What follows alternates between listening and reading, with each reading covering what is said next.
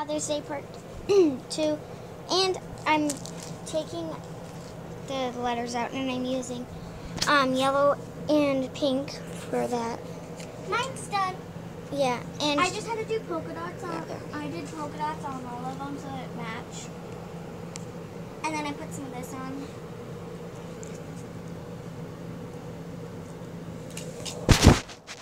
okay, so I'll show you guys when I'm done doing this. Okay, this is what it looks like. It's hold on.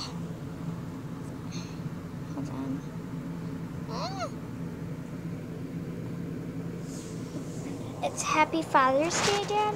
So yeah, I might want to poke out these. I might want to poke out these. Can I show you mine? Yeah. Mine with the polka dots, as you see. And then I said Zuni, also known as Kaylin. My nickname's Zuni. And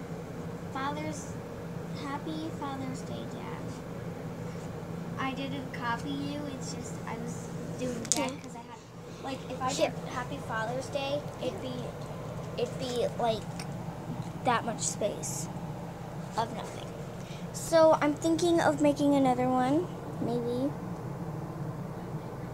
So it says Happy Father's Day, Fathers. And I liked this, how this turned out. I like the fathers more because I actually followed the lines for it. So the little sparkle lines. And then I did A-T-H-E-R-S. And then I did day, but I put marker here. I don't know why, I was just bored. So I did black, green, black, green. And then all the rest is just that. And then I honestly